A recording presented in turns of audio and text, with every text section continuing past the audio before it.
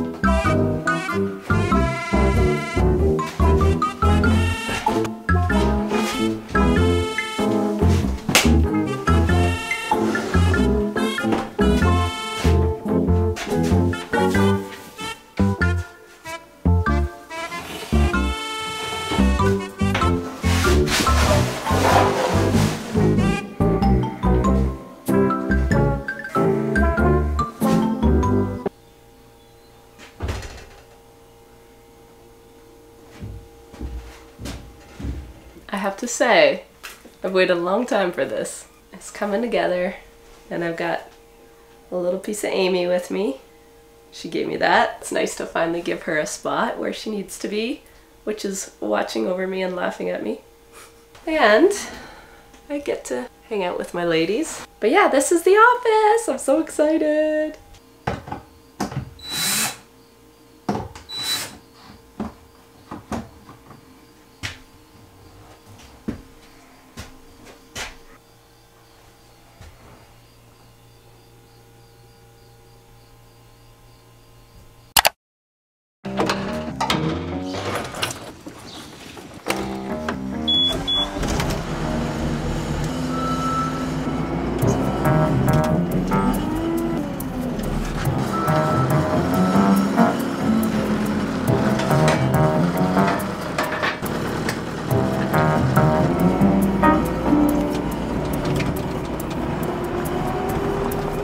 Morning, you guys. We are out hay across the road, so I am going to our hay storage, outdoor hay storage. I'm still on last year's bales, if you can believe it or not. These two rows are from this year. We haven't cracked into them yet. We have a heck of a fourth cut here that Mark is actually terminating as we are growing another stand next year. This is our third year with this, or fourth year with this. Time for new hay. Oh yay.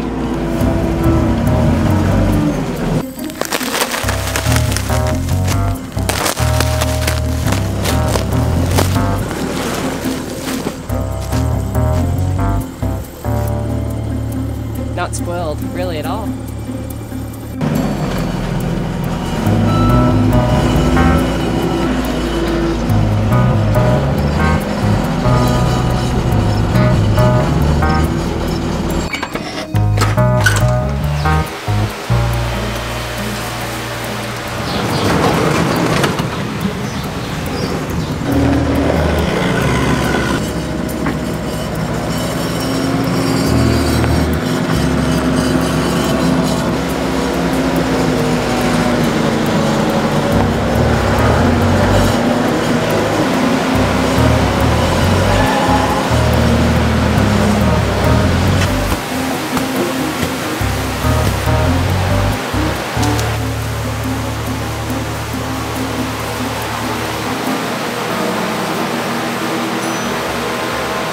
I was just checking in on my little lammy that we casted yesterday, and it wasn't up very much until I casted that other leg yesterday, and it's up today. What are you doing in there?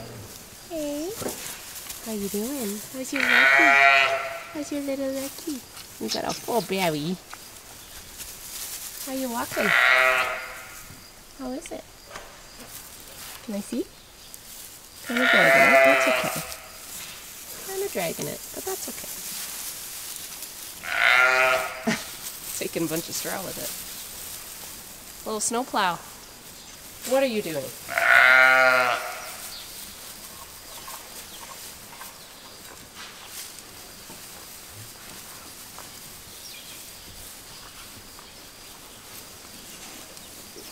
My favorite time of day.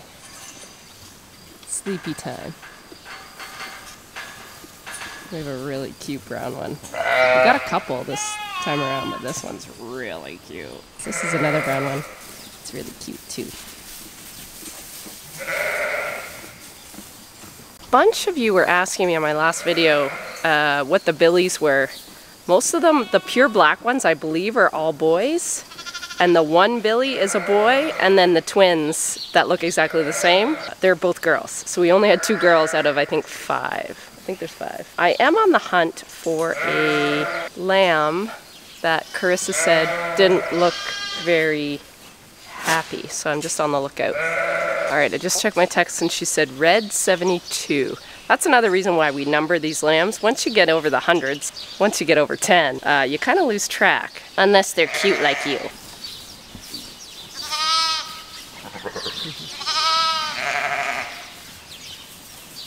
Oh, it's my cute little fuzzy one that the ewe lamb had. What's the matter? Okay, this is the second lamb that's done this. They just can't really get up very well. So I'm wondering if it's a little bit of white. Oh, here we go. Look at its front legs, just like the other one. Huh. Mama, stay with your baby. Ewe lamb problems. This is the other one that we caught today. They still don't look greatest. See, same thing. Weird. Don't know what that would be. I might text my vet. I just got off the phone with my vet, and sure enough, it's joint ill. So isn't that ironic? Because this is the first group I dipped every single lamb. I've got those 2, and I just noticed one more was limping on one leg. So I'm still getting joint ill. We bed every single day, and Rex said, you need to bed more. And I said, you know what? You actually have me, because first thing in the morning, we don't bed until, I don't know, 8 o'clock in the morning, whenever kind of lambing's at a bit of a reprieve. And by then that pen, because those ewes are digging, and of course that's where they lay their lamb, they dig up the pack underneath. And the pack underneath, of course, is wetter.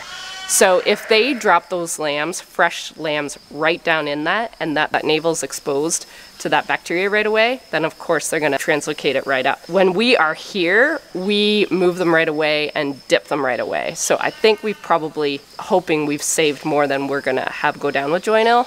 And there is some treatment for it, but for me, if you don't catch it that first day, you struggle with it like the life of the lamb. It's not a fun little bug to work with, and I honestly think once it's in your barn, I think you struggle with it. I gave both lambs an antibiotic.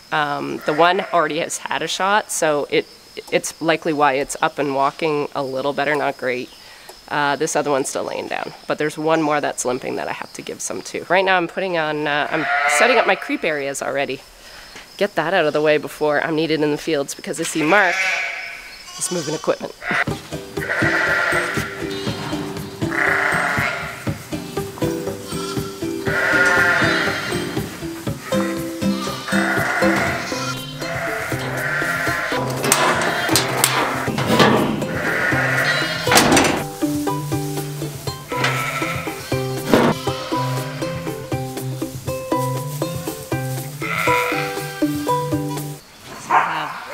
Set up here, creep area set up there. I will set up another one once we get some more lambs happening and figuring out the logistics of this big pen. And I also set up another bottle area here. So what I'm hoping to do is move the real strong ones over there, move them over here, and then this little section can still be a training pen for when those new lambs come. So if there are any bottle babies, at least we can open this pen up, put the little babies here. These guys can jump over there as a little graduation pen, and then there's lots of room for like big ones, medium ones, and little new ones. Trying to kind of improve this whole setup every time I do it. I just kind of learn stuff every time and go from there. This board is coming in handy when I treat a lamb now. Because of my paint on their lambs, I can actually write down these. So I know I treated these guys today in pen 1, blue 13, red 72. And in pen 2, I did green 4 with rust floor. So I did that Friday, which means we have to check them again Sunday, so every other day. And that's a nice little note for Carissa to watch. And then she can let me know if they're limping again, I can retreat them. If they're not, then we got it. This is a nice tracker. I could do it on the Gallagher too, but for Carissa's sake, it's nicer on this.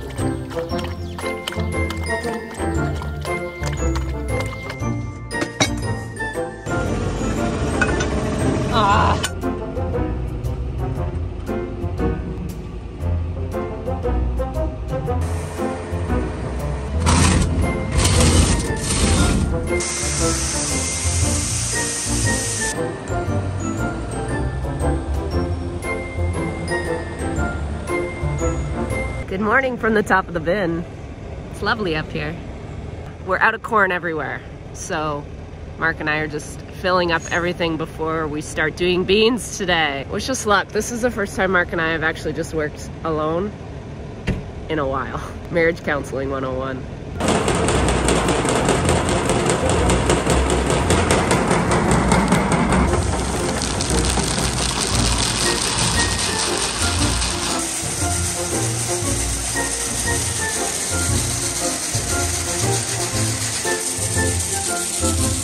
This is either going to be a success or a massive fail. Enjoy the entertainment.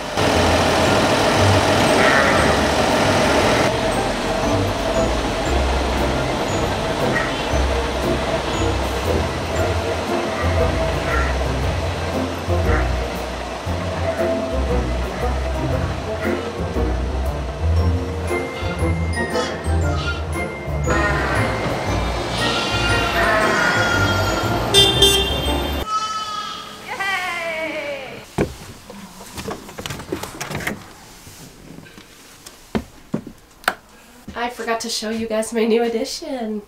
Ta-da! Freshly built from Walmart. Kind of makes things a bit squishy. For everybody that thinks I need a coffee machine, I do have one. Got a Keurig, some granola bars. I got my fridge, I just need to buy some cream for my coffee. And I separated these two guys out, and I'm going to use this for part of my desk. And this for just cups and mugs and plates or whatever we want over there. Thinking about putting a microwave here perhaps, or here, one or the other. So that started hanging up some stuff that I've had literally sitting on a floor.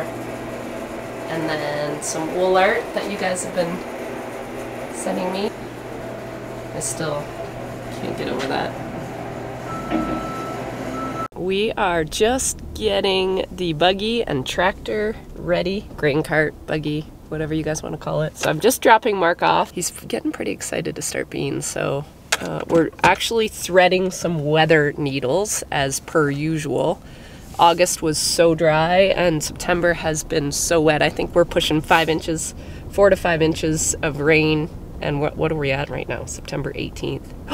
Is it September 18th? Oh my god, it's September 18th. It's my sister's birthday. I am gonna go and I will get back to you guys in a bit. I have a call to make. Everybody's doing corn silage. The eagle has landed. Need a hand?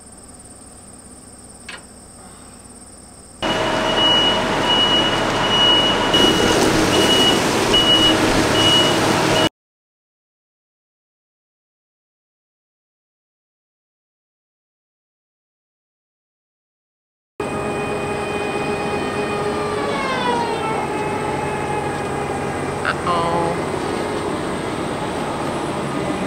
How's he gonna do that? It's ridiculous.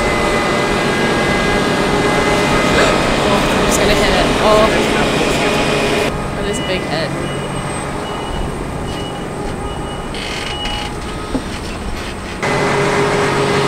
Can't beat it, go around it.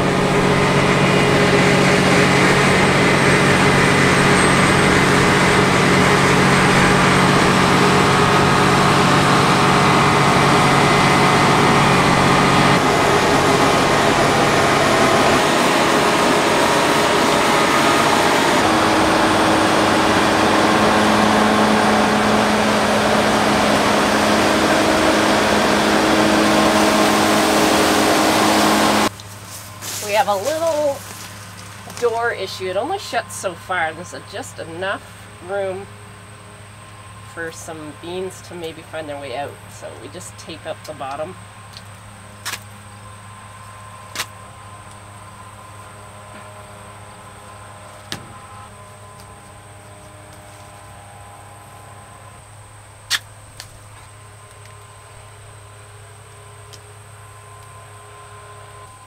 That should hold there, I think.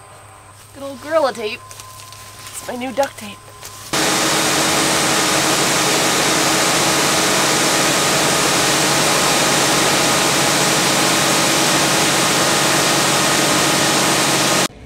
Not really sure how I did it, but I locked myself out of a running tractor.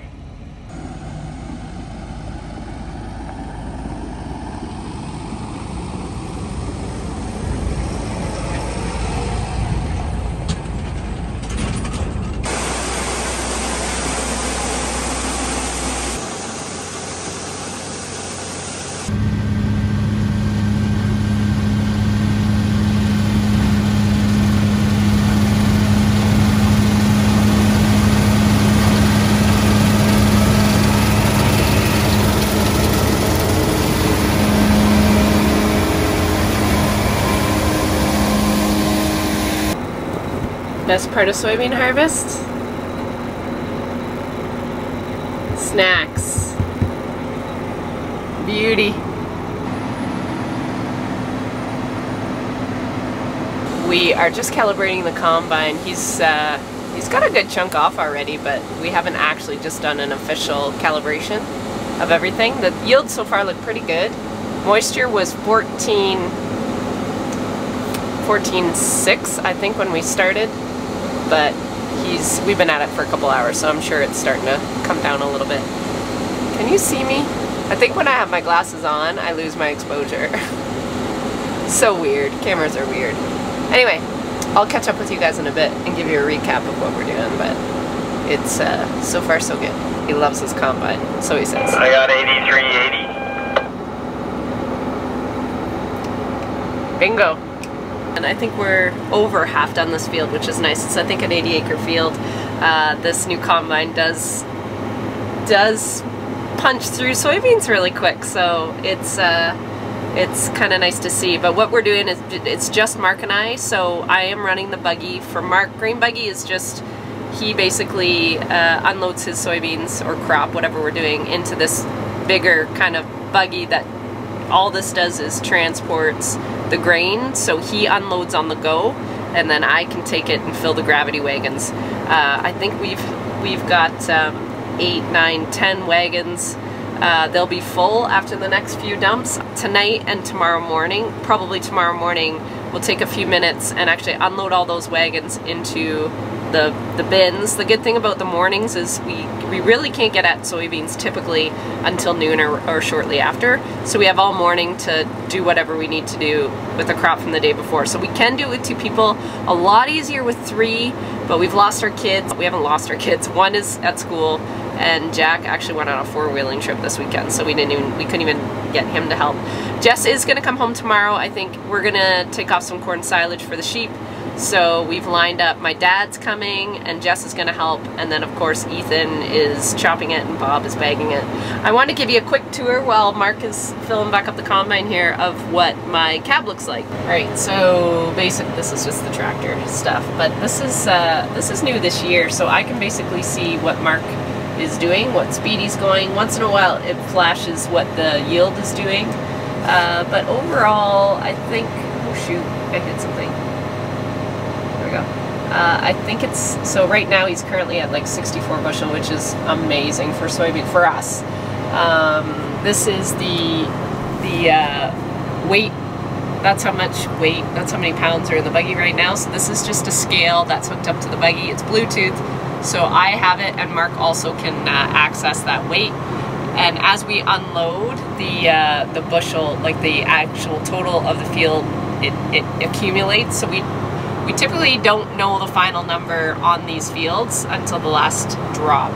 And then this here is pretty blurry, but it's my camera, the combine shines the camera onto the buggy and I can see the positioning of my wagon according to the combine. But yeah, it's good to be back in the buggy. It's been a few years since Jess has been home, but it's funny, it's like riding a horse, you know, just get back on it. Funny little story, it's, tomorrow is Mark and I, it's our anniversary, it's our 23rd anniversary, can you believe that?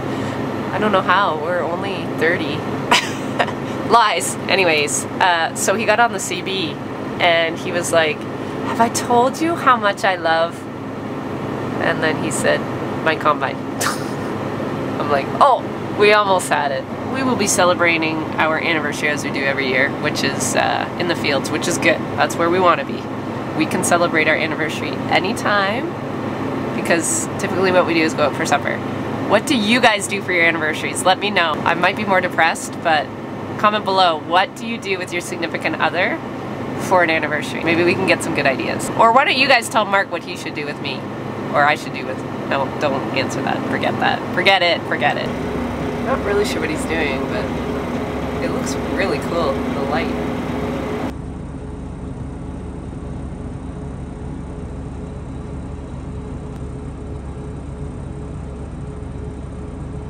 We are on our last load for the night, and on the last round, Mark stopped the combine. He was unloading, he stopped real fast. Like, it's one of those ones that you're like, oh no. And lifted up the head real quick, and I'm like, oh no. Got out of the combine, and then he walked like through the soybeans. So I'm like, what is he doing? He picked up a big stone that he found, and I was like, how in the heck did he find that? Well, it turns out Lauren, our good friend Lauren, she works for Bayer and they're doing some fungicide trials. She found that big rock this summer when she was just scouting the field, and she put a pin, like she sent Mark a pin of where it was in the field. He walked right to it, grabbed it, threw it in the rock pile. So it's like, technology can be very useful. So thank you, Lauren. You just saved some major heartbreak. Look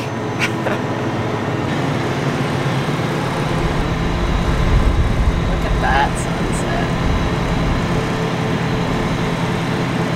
Beauty.